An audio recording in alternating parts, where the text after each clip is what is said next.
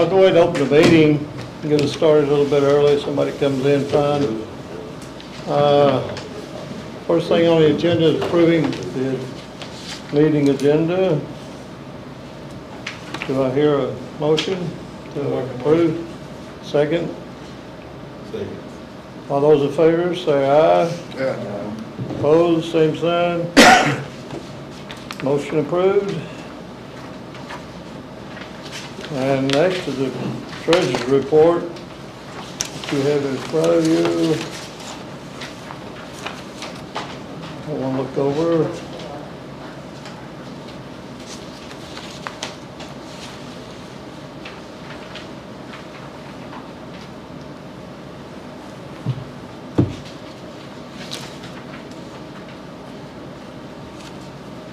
What's the $1,000 donation? That's our annual contribution from KU LG&E.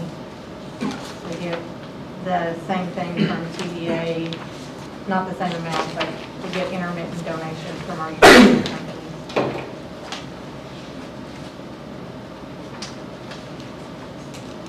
I think that one was LG&E, was it? Who is it from, Jody? LG&E. I don't know if I do board members, like even me, sometimes like I have to be reminded of that. I'm sorry, it's a utility company. Okay. KU, it's the same place, KU LG&E. Yeah. I just thought about that the other day, that we're throwing away around all these, That we're what? that throwing around all these like acronyms and that I know, our new yeah. board members, but don't mind, I know what that means. Yeah. Because sometimes I don't. Do I hear a motion to approve the treasurer's report? Motion. Second? All those in favor say aye. Opposed? Same sign. Motion passes. I'd like to tell you guys something about the treasurer's report real quick that you may or may not have noticed, but you notice that we don't have on here like our normal monthly bills. That's because the mail between here and Canada wasn't working well. So we ended up having to pay with our card because they weren't receiving our checks. So then once we paid with a card, they also received a check, so they just used it for our next month's bill. So we didn't actually have to pay in September for our lead generation. No, it is the lead generation, yeah. So that's why you're not seeing that on there, because we didn't have a September payment for it because it got paid early. How much was it? Lead generation is, which one is that? 625. 625 a month.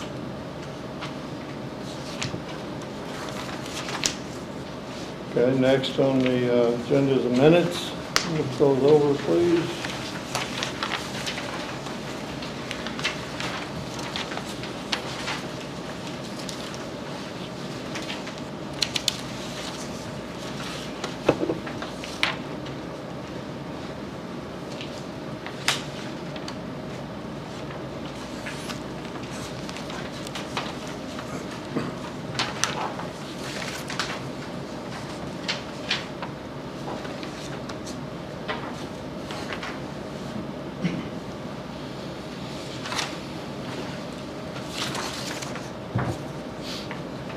Make a motion to approve the minutes. Second. Any discussion? Not. All in favor say aye. Opposed? Motion carries. Okay, we're going to old business. Trail Town. Trail Town is complete. That project is ready to be closed out. Thank you, Jesus. That's all I have to say about that. It looks good. It does look good. It does not have slide rails like we intended for it to. Those will have to be put in because if you have been down there, like I have, you would not carry a kayak down those steps. They're very, very steep. So the Parks and Rec folks are going to work on getting that in there for us because we didn't have money to include slide rails. So that's why they don't have them. It'll get there. But as far as our part of it and the Trail Town grant, that's done. The Parks and Rec are now available to apply for grants of their own if they would so choose. Yes, Okay. yes, yes, yes. Good job. Okay, For the new digital, members who don't know what we're talking about, the grant that we applied for that, you can only have one county entity apply for it at a time, and until that's closed out, the other ones can't apply for it. That grant has been open for 3 years, and our Parks and Rec folks could not apply for that grant until we got it closed out. But it was at no fault of ours, it was the river levels were too high the entire time after we got all of the right-of-ways and all of that, all the legal stuff, you know, through. We couldn't put in the access ramps because of the river levels and the flooding, the late year flooding, so we finally got it done. okay, digital works update. Digital Works, we are about to start our second round of the Digital Works program in order to meet the obligations of that grant. It shows on our county funds, let me see if it's on here, the grant, that we have $17,150 remaining in that. And so we will use those funds to meet the obligations of how many numbers of students we have to train. We hope that we can afford to do even more than that. We'll see how it turns out, but 7 more is our goal because we did 7 last time. That program was very successful. It is the first remote work training program that we've had that has been very successful. It's only 4 weeks. It's much cheaper than the other programs we were doing, and it includes job placement. So they're actually getting them jobs once they're done with their 4 weeks training. Our really shining star in that was Sarah Chin. You may have seen the story in the paper or on OC Monitor or on our Facebook or wherever, but Sarah Chin completed the program in April. Is that correct, Christina? April. Completed the program in April, was hired immediately by Teletech, and then she's now been promoted twice. She's making $17.50 an hour working full-time from home. So, and every one of those students who completed that program who applied for jobs and sought employment did get hired and are working successfully in remote work jobs here in Ohio County. So, Good. So that program is really great. I wish we could start over with that grant money and just do Connected Nation Digital Works, but you can't go back in time, so it is what it is. This is how much money we have left. Maybe we can get another grant and, you know, do it again in the future because it is creating jobs. How much does it cost? I think this one is $1,200 per student. It's complicated because the more students you have, the less it costs per student, and then the more time it takes for them to get them job placement, you're paying for those services too, so it fluctuates. But it's around $1,200 to $1,500 a student, if I remember correctly, plus some fees in there. And I think the programs that we did before was about $10,000 per student, just to give you a comparison. So $10,000 per student, they weren't getting jobs, they weren't graduating, they weren't completing the programs, versus now, you know, we're spending, I don't know, $1,500 to $2,000, and I'm guessing. Because like I said, it fluctuates. Right now we have spent about $10,000 on those 7 students, but I'm sure there's more invoices coming in for the job placement services. So it's much, much cheaper than what we were doing with the coding boot camps, and it is more successful. Did the students pay anything at all? No. So it's strictly no pay at all? Strictly grant. So if we wanted to in the future for possibly a small tuition on their part, it's something we could look at? We could, yes, we could, but this one has worked out well. The ones before, whenever they were dropping out and not completing, that was our biggest argument was, hey, we got all this money, we're wasting, you don't have any skin in the game, and you're dropping me off. But in their defense, the program was not what it was sold to them as, or us, so I can't really blame them for not finishing that. The good news is we did get reimbursed for most of that, which is what we're using now to train these other students. So most of that money where they did drop out, it has come back to us, and so we're able to use it and train these students now, so that's the good news. Okay.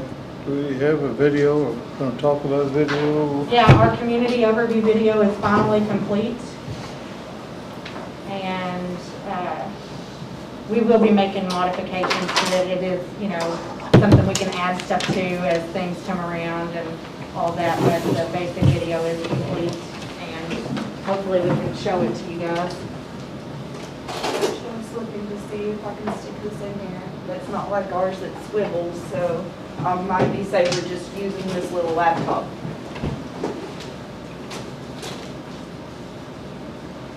Well, if you want to move on to new business while she sets that up, that's okay too with me. If you guys want to. We're going to new business, talk about the chapel storage project. Yeah, so the chapel has never been remodeled. It's just, it's just been sitting there kind of empty. We hope to eventually turn it into an external classroom out there or another office space that we could rent, but we just didn't have any money to renovate it, so we didn't. But Soreheads approached us asking if they could rent the space to do a pop-up Christmas shop for just from now until December. So they did rent it. We rented it to them for $150, which is a month, which is what we normally give them a furnished office space for, but it's empty and not renovated. So I did put a new door on the building because it was molded and it had some problems. So we bought a new door and put a new door on it that has a keypad lock on it. But they have the Christmas shop set up in there. That'll run through December. We hope it'll also bring people back there and let them know what the hub is and hopefully promote us along with them. But the space is being used and at least we can put it to good use. But you're gonna have to remind me what the chapel is. The chapel's the building behind the hub. The white building. So it's a little church. It's like a prayer chapel. It's the just- chapel. Yes. Soft opening Friday. Yeah. What it turned out to be. Can't get much past me, but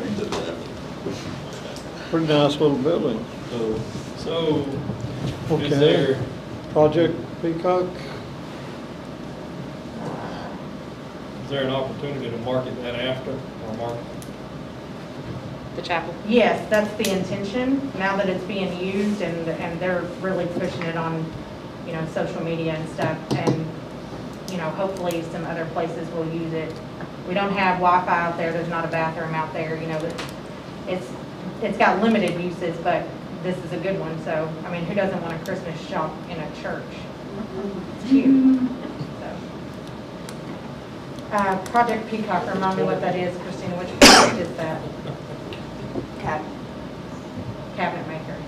Okay, we have, The cabinet coming to Ohio County, right? We put together a virtual. okay, the virtual tour.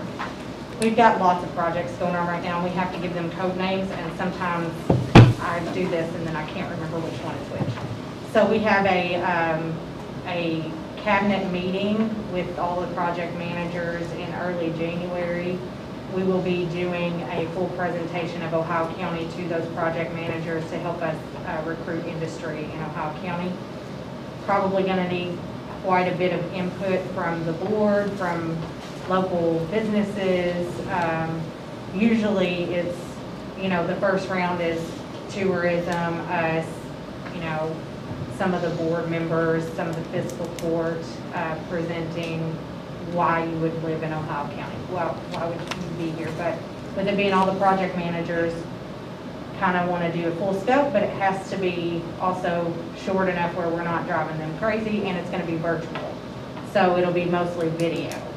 So we'll be putting together that plan and then coming to you guys for some help and input, just like we did with the community overview video, which will be part of it, I think. So that's the presentation for the cabinet. Some of the other projects we have going on right now, because I did not send you guys an update this month. We have a cabinet manufacturer that's looking at a property here. We have a company in Germany that I've talked to you guys about before, but now we have two cabinet project managers that are actually in Germany right now, reaching out to that company for us and working with them to advocate for them to come to Ohio County. And then we have a few others that I just found out about, so I can't really speak to that. If there's any properties that you guys know of that are 2 to 5 acres or any buildings 5,000 to 6,000 square feet that are available by a highway, near a highway, please let me know. Okay. Lead generation management. Lead generation. Oh, yes. Okay, so we did get a new subscription to manage our leads, because we do have a lead a day, and that's hard to track and hard to keep up with. That subscription is only like $12 a month, but it does keep all of our lead tracking together. So if we don't talk to a company for a year, we can go back and we know exactly where we left off with them, what they were looking for, you know, why we were interested in them, etc. So it's just another software for us to use to manage, you know, what we're doing. Any questions about that? Remember the name of that software? CRM. It's a less annoying CRM, and I think it's $15 a month. Oh, that's awesome. It's really cool. Do a lot with it. It tracks all of the emails that you send to everybody who's affiliated or associated with that project, and keeps, I mean, it just, you know, makes it organized. It even tells us when they open the emails too. So we can see if they're actually looking at us, even if they don't respond, you know, that sort of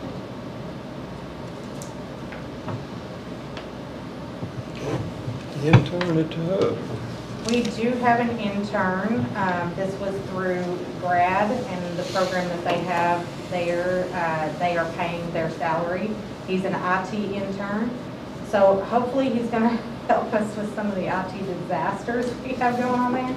But he's a really nice kid, and he's working, what was it, 15 hours a week? 15 hours a week is when we have him now, and it's a really cool program. I mean, they came to us and said, hey, if you want an intern, just tell us how much you want to pay him, and we'll send him to you, and we'll pay him. I'm like, yeah, we're not turning that down. So I was like, yeah, sure, pay him $15 an hour. I don't know. Yes, pay him whatever you can pay him. However much you can pay him that. We've So- used that 3 different times, and it's huge. Grad, Yes. it's a great chance to get that on-site training. Grad Yes. absorbs the cost of it. We actually ended up hiring one of the individuals, so it really worked well. It's an excellent program. Yes. So he's going to help us do some of the social media stuff. He's also helping us troubleshoot whenever we've got all kinds of technical issues all there all the time. So he's helping us with all that stuff, and I think it's good exposure for him, and it's great for us to have somebody on site that knows a little bit more than we do about some of those things. So Is this like a college intern or high school? Or? college, he's with OCTC, and he's working through the job training program for him. I think there may be economic guidelines that they have to meet in order to be in this program. Or if that was the one we had. No? I don't think this one does, Yeah, the one we had but that. they didn't mention it to us if they did. Yeah, I don't know. sure. Maybe.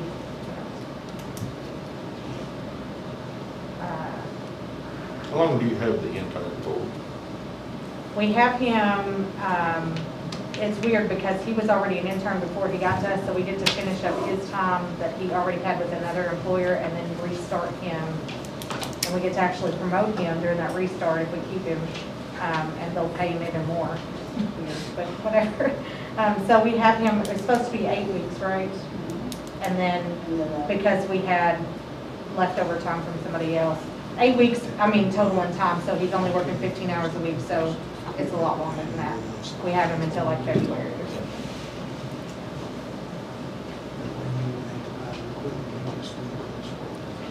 Okay, what officer, what are we talking about here?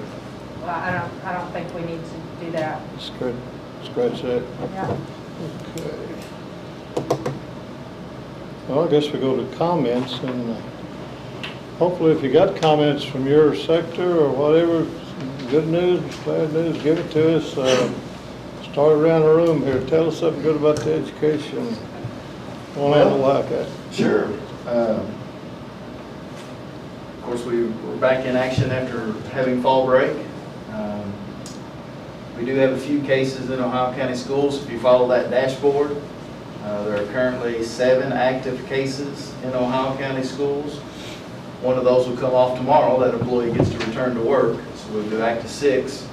Of those 6, there are 2 of them are students. One of them is 100% virtual, so they're not coming to the schools. So that does leave 5 individuals that have tested positive that have been at school at some time or another. Of those 5, 4 of these all happened at the end of fall break. So they did not involve any contact tracing. So if it was going to occur, it was certainly a good time in one sense for us because there was not any of the extra quarantining that occurs. If you follow the Green River Health Department, you saw that I think today they announced that we had 13 cases in Ohio County. So as you can imagine, each of those cases, there's a good chance that it quarantined some of our students or some of our staff, because even though they may not be positive, if mom or dad tests positive, then that kid can't come to school for 10 to 14 days. So we do have about 16 to 17 kids that are quarantined right now due to someone in their household has tested positive with the virus. As you know, we're using the hybrid schedule that seems to be going really well. That's keeping the numbers small. Certainly allows us to do activities like lunch and breakfast and still keep small numbers in the cafeteria without going over any of those guidelines. So things seem to be going well, or at least as well as we can make them go at this point in time. And who knows what the future is going to hold. If you look today, if you keep up with the COVID map, today we actually hit red in Ohio County. We sure did. But that is for one day. We'll see how many days, if we're going to be in red, if it's going to last very long, or could it be short-lived. You know, Davis County was red, but for only 3 or 4 days, and now they're back to orange. Certainly did get the board's permission last month, and the fact that I know the governor and the KDE made the recommendation that if you're red, you go to remote learning. We, after consulting with the board, I basically asked their blessing, and they gave it, that we're not tied to that recommendation, but that I use that in part of my overall decision making. That yeah, we're red, but our real determining factor is going to be how many cases are in the schools, and do we have an issue, and that will determine if we have a shutdown at some point in time. But as of right now, we will continue going with the hybrid schedule. As far as my second grader, she is very proud to be back 2 or 3 days a week. I know her morale is better. Basically everything about her is better because she actually gets some of that time. You know, and I'll be glad when they go back full time because that's where they need to be. But good job. Appreciate it. It hasn't been an easy time. The last few months has been just a little bit of a challenge. I've called Scott Lewis a couple times and asked him if he wanted to come and help in some capacity, and he turned me down. Yes, he should. Christina has the video ready if we want to pause this part and come back to it and let her play the video. I'm pausing the recording right now.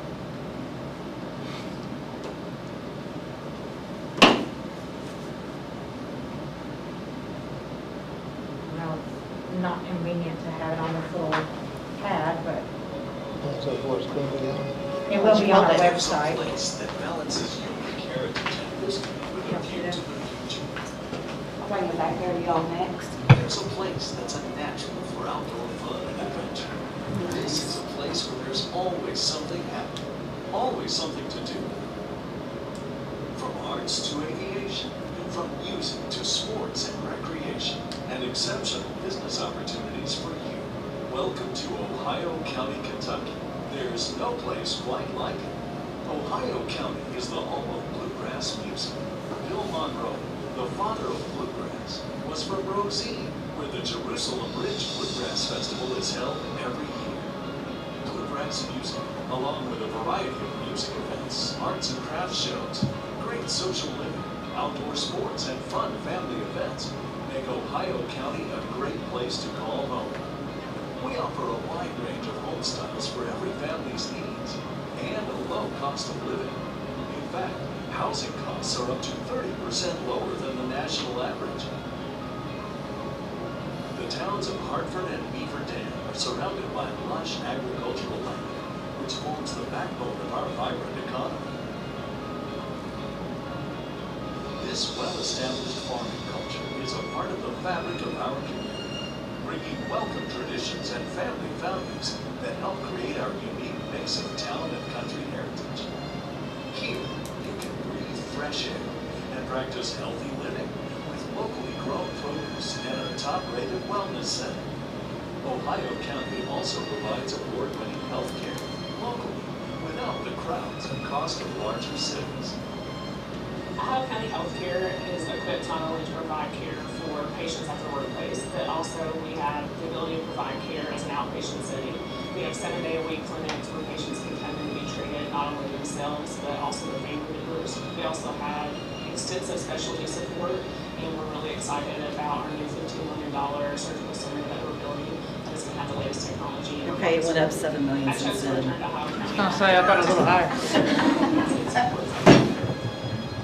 And our beautiful green landscape also creates an extraordinary backdrop for heavy industry and manufacturing, which benefits from our fresh country environment while still close to major routes and customers. In fact, Ohio County is located within a day's drive of 65% of the U.S. population. This was kind of the crossroads with the two parkways crossing here, I-165. Did you forget you were in that? That parkway. It made perfect sense for us because we do a lot of trucking. It's right here close, we're within a day's drive. Most all of our customers are one. So it's just really a good location. Location-wise, the workforce is here. Make it work. Well, location is great, not just regionally, but nationally. This is a wonderful location to do business. We're so close to I-65. You know, we're basically 120 to 200 miles away from major metropolitan areas. And it's a wonderful opportunity to reduce shipping rates for customers. And just centrally located, we can travel really anywhere in Southeast United States in a day's drive. Located between Kentucky's third and fourth largest cities, employers have ready access to a large, skilled workforce. My grandfather started the business in Ohio County, and we were located here in 2008. The plant was here, and we decided to expand the business. It just made sense to build in Ohio County. Our business-friendly environment, low utility rates, access to natural resources, and a well-trained workforce make Ohio County an excellent place to do business. Not only does the state offer incentives for economic growth industry, Ohio County generally has lower taxes than some surrounding counties, and their officials are willing to work with companies here that are planning capital investment, planning growth, to make sure that they can do everything they can to support that industry. Water is plentiful here. Of course, we get our water, the county water district, the city water district, also great here. So the water source is plentiful, very affordable. It's relatively expensive. Power, of course, right here, one of our electric source service right here is going to go obviously, and it is it's very reasonable. And we've got land. In fact, over 1,000 acres of land in the Bluegrass Crossings Business Center alone. We're eager to have your company be a part of our community. Not only is Ohio County a perfect place to make a living, it's a perfect place to make a life. Welcome home to Ohio County.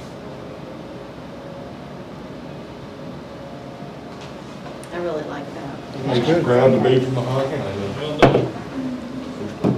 Very good.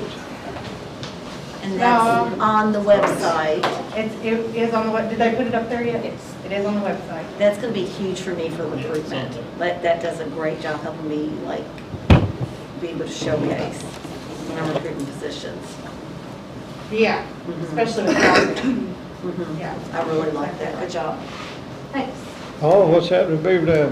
Well, we just keep on trucking. Usually it's a garbage truck right now. Oh, yeah, I heard. Can't please everybody. We've had a lot going on right now. We've been participating in a virtual group with performers and entertainers and management companies out of Nashville. Have been getting a lot of accolades for the shows we were able to pull off this year. There's some venues talking about how they're going to do this and do that, and he called me today. He said, and I get to sit up and tell them we've already done that. You know, where we've been. So really proud of what we've done with our shows this fall. We've already got some concerts booked for next year, and we're ready to go full steam ahead. However, we have to go about doing it. Been in constant contact with a retail consultant we've been working with. I do know we've got 2 different businesses working right now really hard at purchasing property. I'll throw this out there, and Jody and I've talked about it quite a bit, and I'm really disappointed. The timing was not really good. We had 2 hotel chains come into the county. One was here for a visit in February, and the other was scheduled to come in March, and then COVID hit. And of course, right now, hotel is the ones we've talked to. That's one industry that's not even talking to anybody right now because they have no idea how they're going to emerge from this. So I was really disappointed because I think I'm not naive. I don't think we'd gotten both of them, but I didn't care. If we could land one of them, we've been happy campers to set that in. But we're still working them. And we've got some other contacts we've been working through this organization. We're on our 3rd year. The one thing I liked about it, they were able to pull together some information we have for the city on our market area. Our market area, and a lot of people don't believe me, but we got the numbers to show it. Our market area has got a population of about 36,000 people based on actual people that come to town at least once a month over a 12-month period. Not to be confused with labor market area. No, this is retail. This is retail people. So we're really happy about that. We've got a lot going on. I know we've done a lot this summer downtown, trying to have somewhat of a normalcy.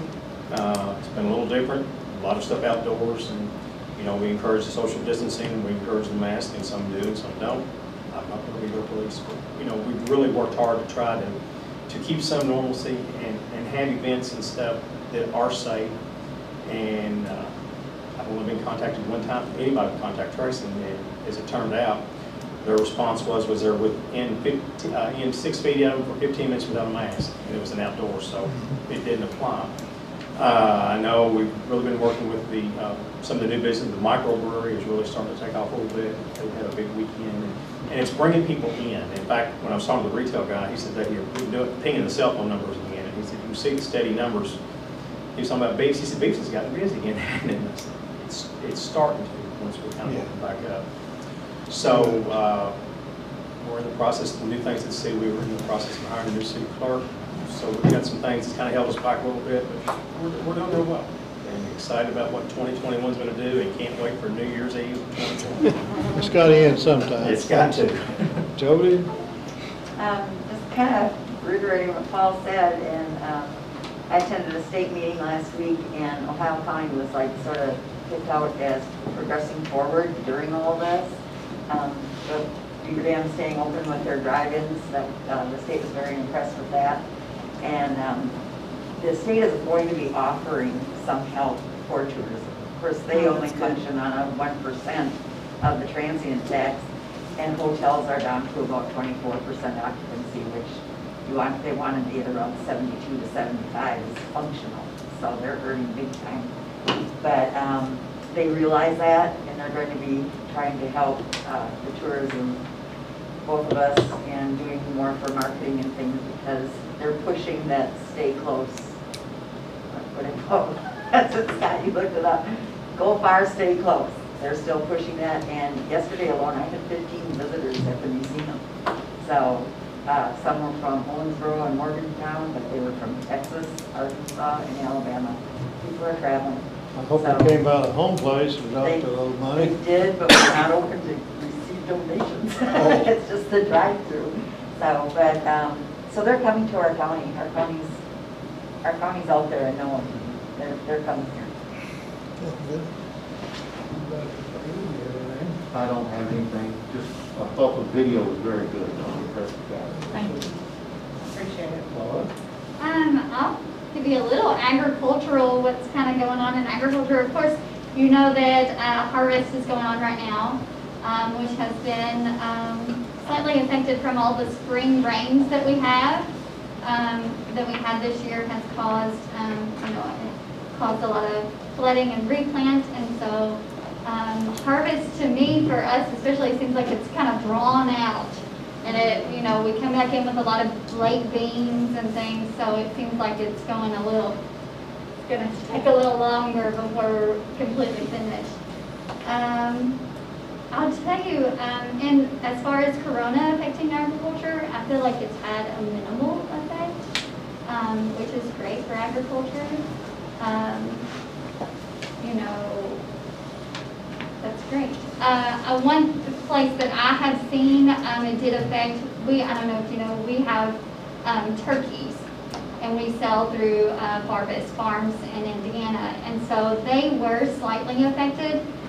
For example, we had a 10% cut on one of our blocks that brought us less birds just because they were seeing a fluctuation in companies requesting, and they have so much export, so there was, you know, a little bit of export affected there. So, but we only had one block that was affected, so we felt like that was minimal compared to what it could have been. So, finishing up as far as cattle, fall calving is finishing up, and yeah.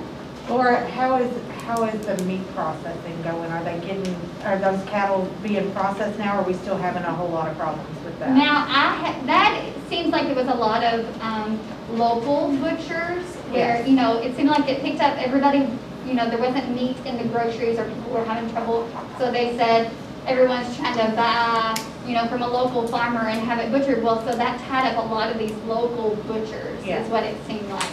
And so I haven't heard though if they've caught up or, you know, our bison, we used to take them to a local butcher in McLean County, and his whole place burned down. Beef and bacon. Yes.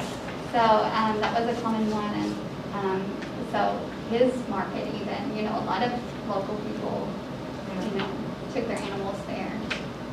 No, Yoder's, they're not even accepting people to put on the list. Well, and Yoder stopped, Yeah, I hadn't heard. they stopped processing deer, which I'm like, well, where else do you take them? I mean, you know. Right, right.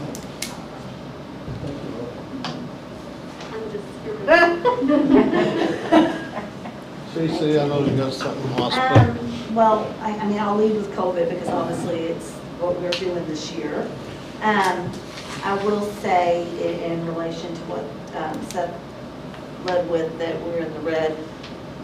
Today was the day we have our weekly COVID response team meeting, and that's all of our executive team and all of our clinical areas, and as well as our operational community. We've seen a large uptick in testing.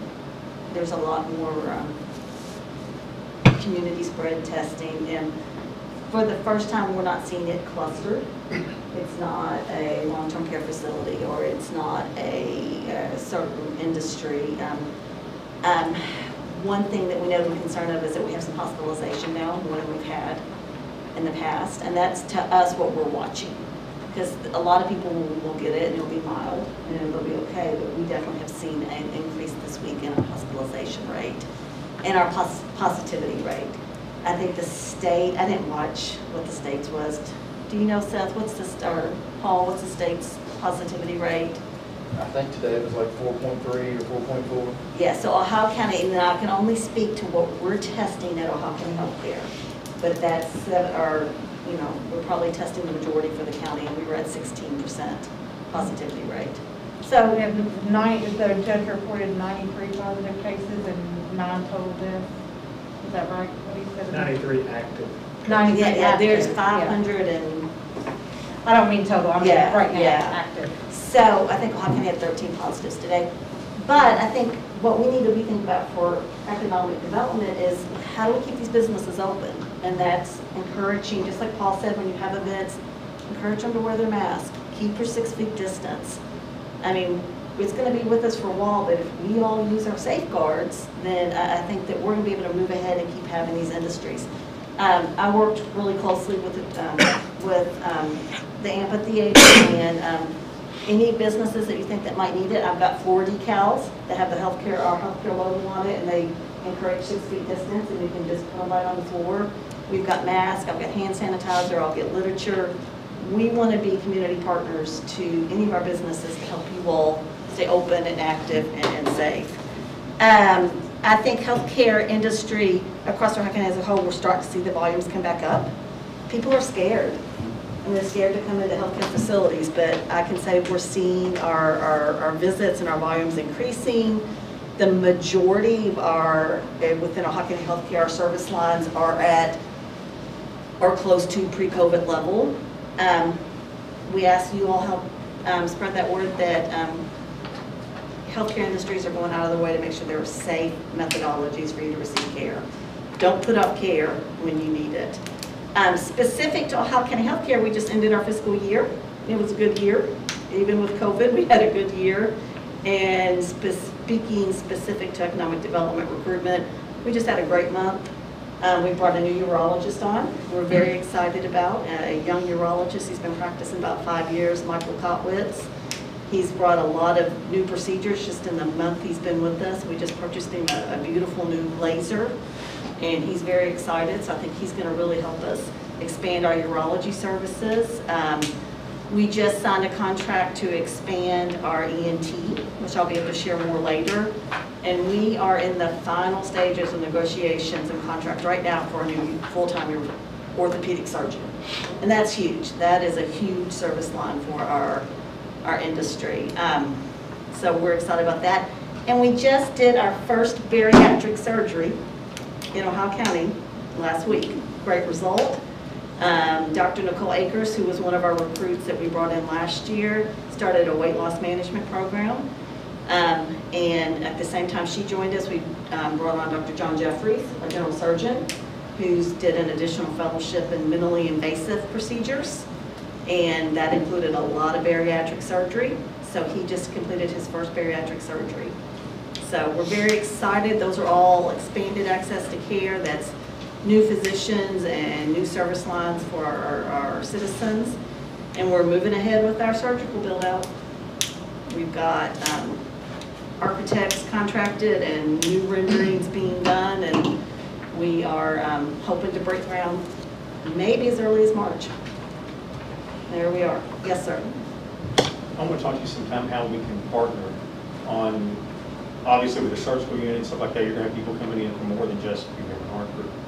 To get them into Hartford businesses and Beaver Dam businesses stuff. Sure. Over here. We need to figure out a way to tie. Sure. And I have a specific request for UCC from an economic development standpoint. I know now that we have the postpartum depression treatment there that's not done.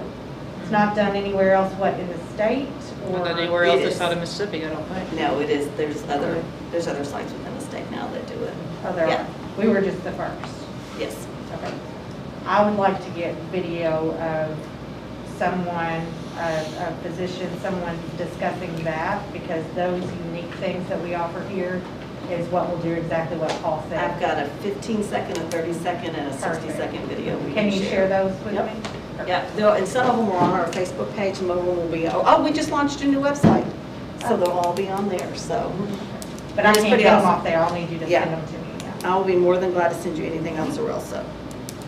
And what she's referring to is Xarelto is a postpartum depression drug. It's the only drug approved by the FDA for the treatment of postpartum depression. And it's, we're one of, I want to say a handful of places in Kentucky now that take care of it. And it's under the direction of Dr. Elizabeth Bachman. So I don't know if any of y'all know Dr. Bachman, but she's incredible. Yeah. Yes, sir.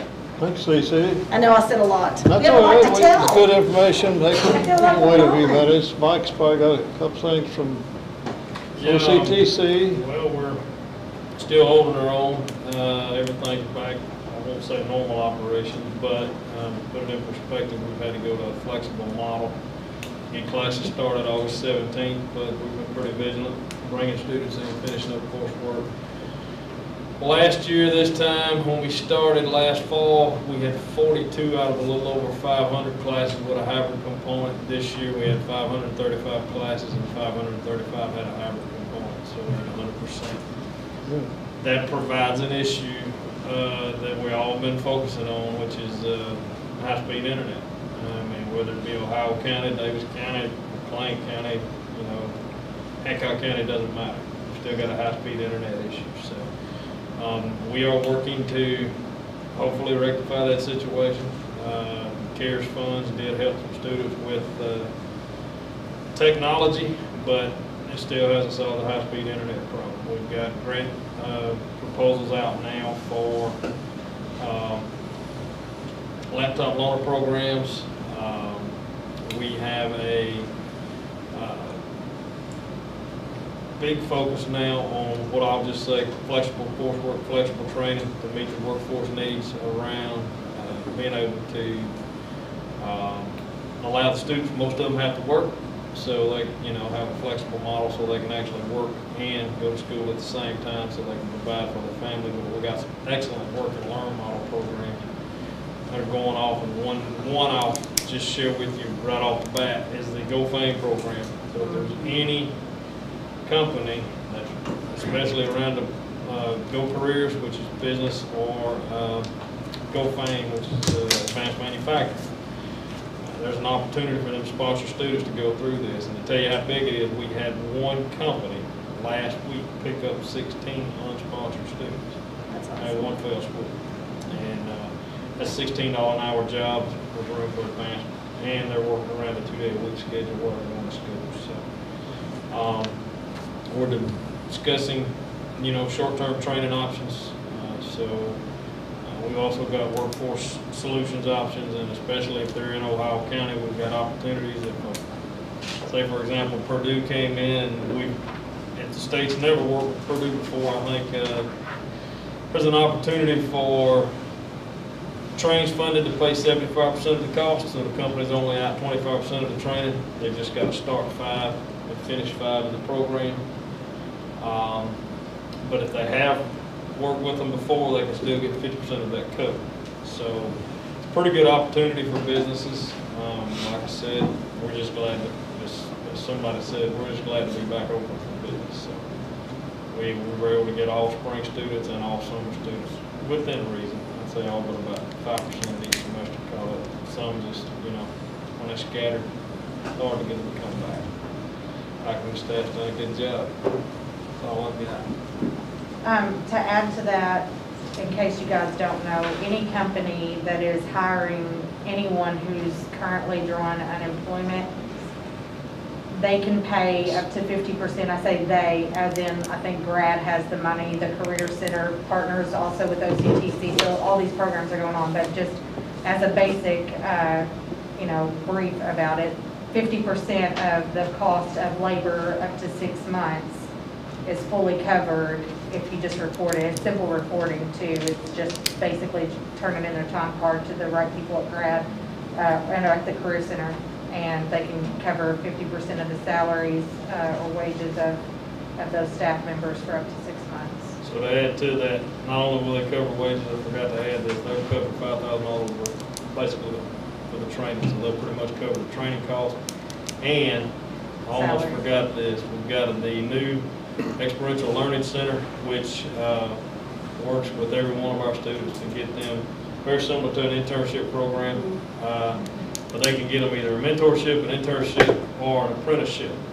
So, and that cuts across every program we have. That's Associate in Arts, Associate in Fine Arts, Associate in Science, Associate in Applied Science, which are all your technical programs. So that's 100% of our students can take part in that, and that is a 5-year, $1.3 million grant. That's awesome. So we've got a, like I said, a center that works with the students, gets them placed, actually works with the companies to match the students to the companies. And we've had some excellent success, and it's brand new. It was officially rolled out at Rooster Booster October 1st. So. I'm going to say, if there's a student that wants to succeed, OCTC is going to come along beside them. If they're there and they're putting their effort forward, there's no way that they have such great student coaching success. It's amazing. We're back here designing a program for talking to the meeting, so it's kind of interesting. All of these programs, it's not always that they can duplicate services, basically, but because of COVID, a lot of these things can overlap. So, I mean, you can get 50% of their salaries paid, they can be an intern and have, get schooling or, whatever during the time they're training there. There's all kinds of programs that can overlap to save the company a lot of money and help support these students, workers, however you want to classify them. So. Based around being a work-ready county, the state's done an excellent job with the Work-Ready Kentucky Scholarship for the fall and spring semester. If it's in one of the 5 high-wage, high-demand fields, then we'll pay 100% of the tuition. If we can just get it where it covers summer, we'll be in good shape. Because they pulled summer back this past year, which hurt a lot of people, especially on these short-term conventions. But they've done an excellent job with the Work Ready Kentucky Scholarship to pay for that. One of the highways out of As y'all probably know, the physical court acknowledged our new members tonight. So officially new members tonight. Welcome to Andy, Tara, David, somebody else raise their hand. They approve Sam. that as well. And Lauren, sorry Lauren. I just expected you to be one of them. But they were acknowledged tonight. That's really all we got with the court, but I will say that Purdue has picked back up. You know, they're no longer throwing away half the chicken. You know, they're still having a lot of issues with it where they're having to get rid of more than they want, just getting staffing in there. It's amazing how much this extra money on this unemployment makes people want to stay on unemployment. We have had a few cases out there, but they're spread out. They're, you know, they're not necessarily bunched up in carloads or in one area. Just something happening. And but we're still fighting the battle of getting people back. And you know, as we were just talking, you know, we're trying to set up programs and work with programs on different things in my department of water and wastewater. You know, trying to get programs set up to where we can train new people. Anybody in the water field or wastewater field, the average age of operators is 55 to 60. Like most technical. A lot of them's well older than that, but we're getting a few newer. Anything we can do to up that and get new people into it, because it's a really good occupation. People will always need water and they will always need to go to the bathroom. So it's kind of like garbage, you know. It's a necessity. So, but Purdue's doing good and the county's doing good. You're all probably aware the county did raise taxes again here a few weeks ago. So to harvest more of the money from the whiskey barrels, but you know, I didn't vote for it, but it was passed, and which I thought was irrelevant what I thought, but it did pass, so there is a little less leeway in our pushing for that. You know, anytime we pass a tax in that realm specifically set for that, it's harder to sell, trying to get a factory in here, trying to get somebody in that's going to have product. But it wasn't a whole lot, but it was enough. So that's all I got. Scott, it's up to you, big guy. Interesting. You know, Mike touched on something that I hadn't forgotten until he mentioned it, talking about high-speed internet. We were actually working on a bill last session that we thought had a good chance of passing, that it will allow Kenergy and some electric companies to sell high-speed internet because they already have the infrastructure. And the reason you don't see AT&T doing that, because they can't afford to go out in these rural areas and set the infrastructure. So it basically would allow co-ops and electric companies who have the infrastructure to provide internet service, which would be huge to rural counties, and especially up in eastern Kentucky where their terrain's like this, you know, and they already have, everybody's got electric running. Isn't Warren Rural Electric already doing that? They've started it, yeah, but I don't think it's... Warren Rural's not under the same rules as Kenergy is. Yeah. So anyway, I don't know if any of you all followed that, but there was an article in the paper, Owensboro paper, not too long ago, and you know, the judge over there came out against it.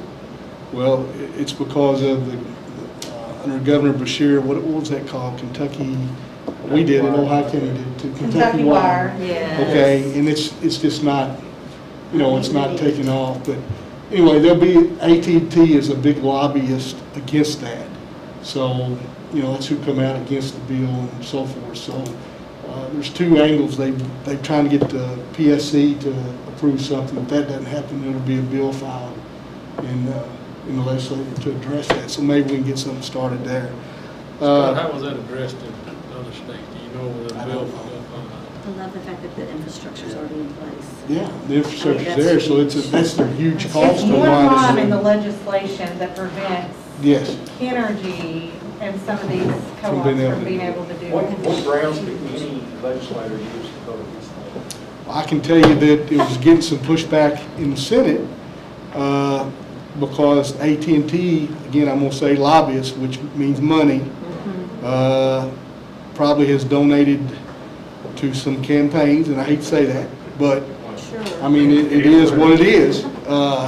It will pass the House. I have no doubt it'll pass the House. If there's a hang-up, it will be in the Senate. But what ground can they use? They can't get up there and say because I got lobbyist money. No, I really don't. It never got that far because COVID hit, but we were getting pushback from the Senate saying that they didn't have the votes. Well, they didn't, because we tried to get them, even though it's COVID, we was getting ready to get out of there. We wanted it passed, right, and we couldn't get it passed. So it'll be brought back up. So anyway, it's a great bill. I mean, it's just open market. I mean, it's just, you know, it is what it is, and obviously AT&T or some of those people wouldn't want it, but you know, they've got the market. You can go 5 miles outside of town here and can't get AT&T service, or you can drive down 231 here in town and Beaver Dam and drop a call. Competition's king. We sent letters of support Yeah. for it. The judge sent letters of support. Scott sent letters of support. I mean, he is the support, but you know what I'm saying. But I mean, this was going to PSC first, because that way it doesn't have to go through any legislation. So that's the route that we're going first. Hopefully it gets passed. The other issue, you know, I deal with every day, and I know Jody's dealt with this too, is unemployment. We still have people in Ohio County that have not received one unemployment check that are still unemployed, and are legitimately, you know, it's not that they're trying to get something they don't, you know, they paid in, they should get it. And for a while, I'd say a couple months ago, we were having good results with the people that we knew. They were calling them that day or whatever. The biggest frustration from the people we deal with is they can't talk to anybody. You know, when you're in the queue, somebody will call you back. The calls never come. You know, and that's been the biggest frustration. And one of the questions they asked me, the Owensboro paper is doing an article about the races, and I'm unopposed, but they still wanted my viewpoints. But that's what I said to them. Look, people want it in a time of need. People want somebody to talk to them, even if you just listen. You know, so. Understand all good relationships. Yes, but you know, so I said there needed to be an unemployment contact in every county where they could talk to somebody, and it's people that they knew. Well, they have contacts here. Yeah, I mean, we're doing the job of the unemployment office. We give y'all cell phone numbers out all the time. Yeah, and you know, it's okay. Yeah, I mean, I just want to feel like that I can help. But you know, sometimes I tell people, look, I've been able to help a lot of people, but when I turn your name into the person that I need to turn in, when it gets there, I can't do any more than that. And that's the problem we're running into now, is they've stopped really responding. They're not. Well, they moved the people though, too. I mean, the one lady, I mean, I was getting great results. Everybody I turned in was good. And they moved her to another department. So, I mean, you know, and it's just, yeah. But it's just been frustrating on, I guess, and I know it's tough, and I don't want to be too critical of anybody. This is something nobody's ever dealt with before.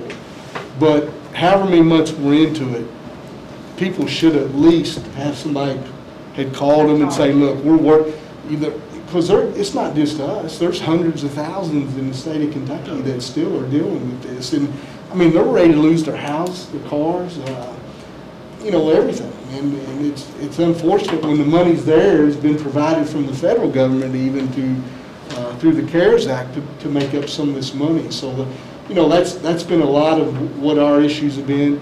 The other issues, and you know, it is politics, it is what it is, but you know, the governor has unprecedented amount of power during an emergency. So there's not been much discussion with any legislators other than maybe the ones right there around him, and maybe that would be the same way if it was a Republican or not. I would hope though. I mean, we're out here hearing the complaints. I wish there was just a little more open lines of communication and on things that come. We've got people that are going to lose their businesses over this, that aren't going to be able to reopen. And I don't know the balance. I mean, I know, Beef O'Brady's, I'm like Paul, we want people to wear a mask, but is it up to me to go over to their table and say, make sure you put your mask on if you go to the restroom, okay? I mean, I'm not going to do that. I'm not, and I may end up getting in trouble over it or whatever, but, yeah, I'll wear a mask and everyone comes sit down at my table or whatever, and we've got our tables spaced out, just like all other restaurants here and do, but, I mean, it's hard for us to be the mask police. What's disappointed me the most on all that is you wouldn't believe the phone call or the text I would with the picture, here's somebody not wearing a mask, what are you going to do about it? Yeah. Yeah, and that, I mean, yeah. Blocking their phone number was not the right answer. Yeah, but it's, I get it. People, if you have health issues and all that, you need to stay away, and you need to try to wear a mask when you're around people and all that. But I don't know how you make them. I don't know in the Constitution how you can mandate people to do that. Whether you believe in that or not, whether you think they should or not. As a business owner, we really struggle with that because, there's some that are pretty set in their mind, and we're struggling anyway at 50% occupancy, which we were at 30. No, we were at 25 and went to 30 and then now 50, and I'm afraid it may go back down to 30, which will kill a lot of businesses. And if I had to make a living out of it, it would be really tough for us. Unfortunately, I don't have to make any money out of that business. As long as my employees are paid, then everything's good. And a business like ours, that's 31 employees. At what point do you see it happening where people will just ignore it? Well, I mean, we're already seeing that. Yeah. We're seeing them now. Used to they would come in. Basically say we don't care if you lose everything, shut it down. Well, and I'm worried about that a little bit because the governor has basically said that they're going to start, I guess, upping that enforcement part of that and going to businesses and citing them and fining them for if the customer doesn't. If you're, I can control my employees. Right. They wear them, and I can control that situation. But I have a hard time controlling, we want them to wear it when they come in and sit down because that's what we were told to do. But as far as enforcing that, what authority do I have to enforce that other than say, well, you need to leave our business? We need everybody we can get, or we're not going to have a business. And the governor should recognize that. I think that you just have to model it, and like if you're working, you have to control what you can control. Right. And like I can say in healthcare, it's a different world. Yeah. We just wear a mask. It's Yeah. mandated. It's just across the board. But you just got to model the best practice that you can. And the other thing, have the tools ready for them. The other thing I'd like to say is, no matter what your views are, this is an important election, one way or the other. If you're on one side or the other, so just my advice there is just make sure you vote. This is going to be an important election. And it's, to me this year, just a little bit of my political views. It's more about the issues than it is the two running. And that's just the way I feel about it. It's whatever this stands for, or whatever. But it's definitely, I've never seen the divide. We really are divided, and I wish there was a way that we got so far on the right, we got so far on the left. There's hardly any middle people anymore, and I feel probably most of us in here are middle of the road type people. But unfortunately there's not that many of us, or maybe there's more and we just don't hear. So I don't know. Well, there's not enough to get everything passed. Yeah. There's not enough middle of the road people to get anything passed. So. Yeah. But anyway, just vote. Speaking of which, did you guys vote? If you haven't yet, Scott's waiting until election day out of principle, but I voted, so he's shamed. I am out of principle. But I did vote. Awesome. But it is easier now to vote than it's ever been. So really, there's not very many excuses for not voting. But I'm just, I think it's just a matter of principle. I want to vote in person, and that's just. Well, I voted in person. And that's just my view. Voted early. That's just my own personal view. We can go to Walmart and all those places during all this. And that's just me being stupid. But I don't know if anybody, I know some of you were at the court. I voted right before I come in today. Was that what the big tent was? Yeah. Yeah. I love And it. I walked through and voted, and Beth said, "Come on inside. Let's look at the inside." And I walked in. I said, "Well, I'm going to vote early and vote often anyway. That's the way the big guys do it." And she said, well, "Come in here and try to vote."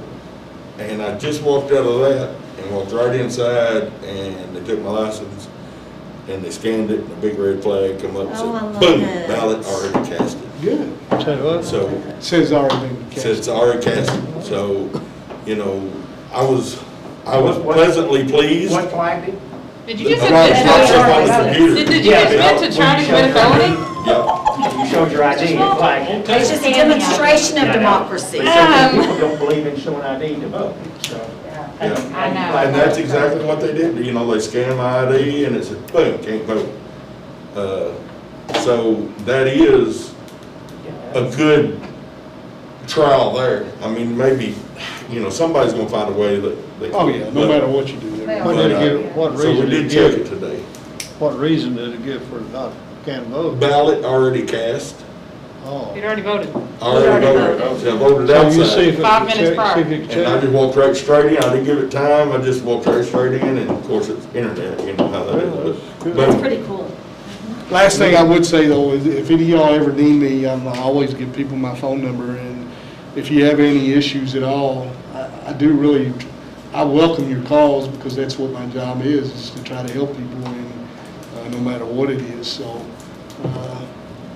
like I said, I've been busy with the unemployment stuff, but if there's ever any other issues, I mean, I get calls on roads a lot and things like that. We did a lot of work out here on 136.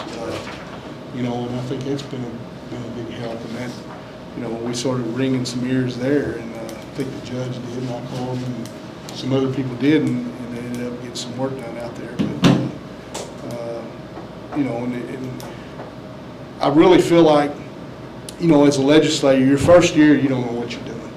You know, your second year, you start feeling yourself around, and then the second year, I started noticing they started putting me on a lot more committees, and it's like, you know, when we had the education thing, basically I helped write a lot of the legislation that came down during this pandemic.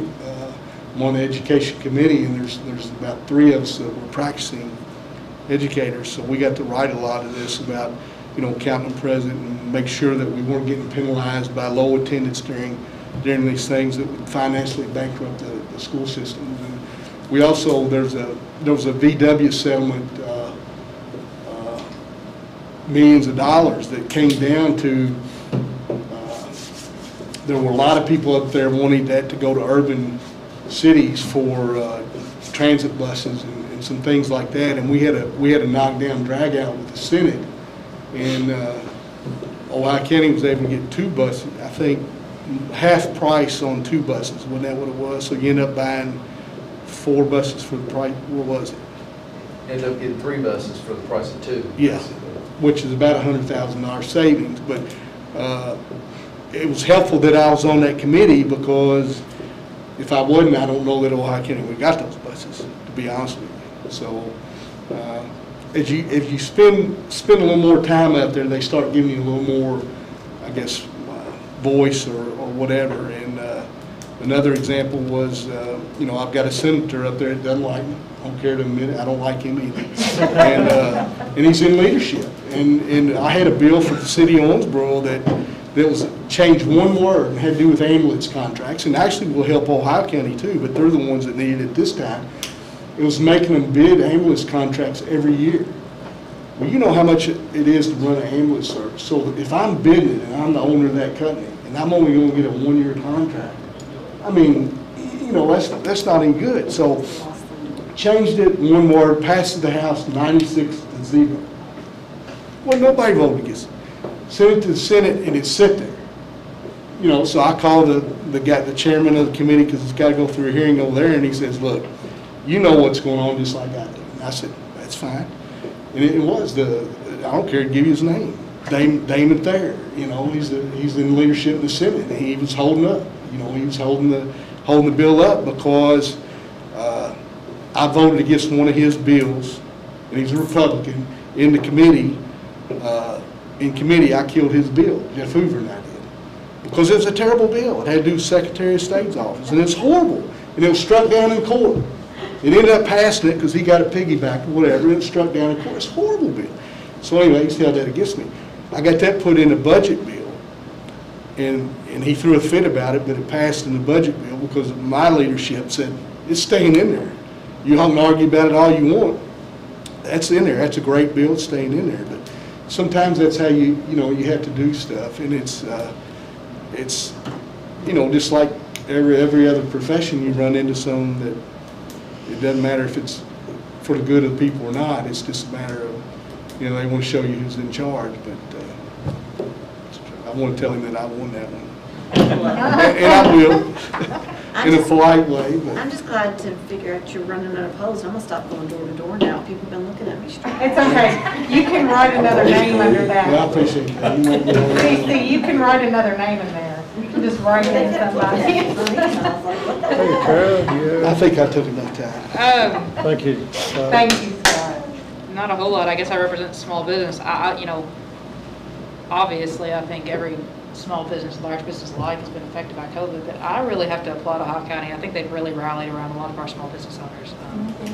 They have. I mean, everybody has made an extra effort to try and shop local, support local. We've seen an increase in tips for servers and other business owners. It's been incredible support locally, I think, on that end. And believe it or not, we're seeing some entrepreneurship. I think I just saw an announcement for a new drive-in burger place opening in Hartford. They have a new gym coming into the Old Spinks Pharmacy. I think Beaver Dam down at Midtown, y'all got a bar and a flea market type setup come in, I think. And so there's, And several others on the horizon. yeah. So there's obviously hope out there, and people aren't giving up on the idea of opening a new business, which is great because, when you think about it, not everybody's spending a lot of cash right now, so there's definitely some concern there. But I'll make a note too that our Planning and Zoning Commission for Hartford and Beaver Dam, we've been meeting about our comprehensive plan recently, and I'm very excited about the new plan that we're going to present to the fiscal court. If you have any experience at all with planning and zoning, you'll know that it's always been a nightmare to try and get something rezoned in our county. And we are now looking at changing everything up instead of going from just a strict zoning to now more of like a district where it may be, like an overlay of sorts, where it may be R1 where it's all residential, but if you want to put in a small neighborhood coffee shop in that R1, so long as you meet A, B, and C, you can apply to have something rezoned now. Well, once this gets passed, and I think that'll open up a lot of avenues for people or business to come into areas that normally we'd always have to say, well, can't zone it, so you can't do anything with it. So I think that's going to be very, very exciting for any potential new business. Open up a lot more potential locations than what we normally have. Tara, isn't there like a fall open house and a Christmas open house, like for all of our small businesses? There was supposedly a Ohio County small business open house or something like that recently, but it ended up only being Beaver Dam businesses. I'm not quite sure how that went for Ohio County, but I don't know if the chamber did that or who did that. Ohio County, so. Well, they usually do the Christmas. Yeah, that's what I'm looking for, the dates. weekend before Thanksgiving. Sometime in there. Before, usually in November, early November. But I know a lot of the businesses right now, it's just kind of up in the air what they want to do with, if they want to participate in some of that. But I can tell you my family's business, obviously, Soreheads. November 6th and 7th. Okay. They're planning on doing like the small business Saturday weekend, that sort of thing. And they've opened up this Christmas shop, and they're going to start a soft opening on Friday night. Soft opening is Friday. Yeah. So there's obviously business. Stop in at the chapel. Please buy lots of stuff because I don't want any of that in my stocking. So I'm happy for all y'all to buy it. You're not getting married though. Nobody's getting married. Don't mention the word married. I don't have a whole lot. I am working for the SBA now. And the SBA, I know Scott's familiar with it, did the Paycheck Protection Program. There's a lot of businesses that got that loan, 5 million of them to be exact, for about $512 billion. And the purpose of that was to protect paychecks. And I'm curious, I might come and eat sometime over there. You said Beefs was the name of your place? Is it in Beaver Dam? Okay. Beefs. You can give me directions, I may show up sometime. Yeah. That program is to the forgiveness stage now. So everybody that applied for the loan wants to turn that into a grant, so to speak. The SBA's, we have started processing some of those. It's one of the things I'm doing. It's getting started slowly, as a lot of things in government do. They processed about 10,000 of them. I keep hearing that there's probably going to be another round of that program. And that this time it's going to be directed even more to the smaller businesses. There was a lot of consensus that the big corporations received a lot of money. Minorities didn't receive as much. Mom and pops didn't receive as much. So I do think that in the near future, and it's tied up in the stimulus, that you will see that come out again. Is that something you can reapply for as a small business? That's yes, that's After one of the election. things that they're talking. So you could have got a PPP loan in the beginning, and you've paid or had that forgiven, and then now you should be able to apply again. No final details on that, but I do a lot of reading, and that seems to be where it may be headed. Thank you. Thank all of you. Good information for us. For those of you who didn't know, Brad got a $3.3 million CARES Act loan, and they've opened the revolving loan fund at 0% interest for the first 12 months. Then after that, probably 75% of prime, like the rest of our revolving loan funds. All of the revolving loan applications that were in process for us have switched over. None of them have completed even still today, but Jenna did meet with them in my office with Andy recently. But we're not going to see any revolving loan applications come through us probably because they can get 0% interest from them for a year. So, so all the ones that were in process for us that actually do complete the application will most likely seek that fund before they come to us, and they can do 100% of the project versus us doing 80% of the project. So they're gonna seek those funds first. Ours will be there available. Yes, Thanks, Mick. ours are still available and it's still there, but May have some partnerships though with Grad maybe. well, I mean, they can do 100% of the project. So unless somebody needs more than $250,000, which right now is nobody that's talking to us, they're probably not going to seek our funds. But they might. I mean, it's just the ones that we had in application process already, what Jenna and I were talking about. She has met with them, and they're most likely going to seek those funds before they Are seek those ours. supposed to be available for new startup? Absolutely. It's a slick program. There's not going to be anything that really competes if you can fit in the box. Yeah. With that one. And almost everybody fits in the interest box. the first year. Almost everyone fits. 75% of prime, That's pretty cheap. That's pretty good rate. Prime's 3 1/4. And we do have over 400,000 things there needing to be loaned out. So if any way, if you know someone that, a business or startup or whatever, Again, I mean, Tell we've them. got lots of inquiries, but they're going to use those funds first because it's a better deal. But yeah, we've got them available, and they can definitely apply. The application process is also easier, it looks like. So, I okay, mean- anything else? Visitor? Visitor comment? Motion to adjourn. Hi, Emily, tell us about the airport.